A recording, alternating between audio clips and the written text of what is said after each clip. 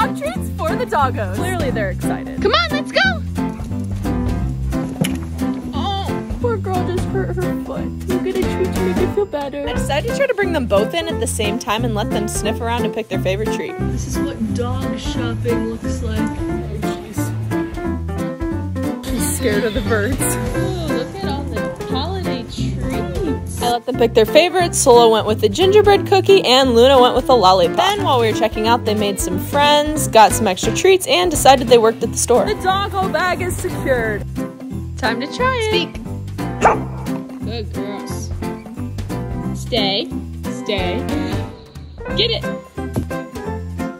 Savoring. You got stuck in your lip? Where should I take the dogs next?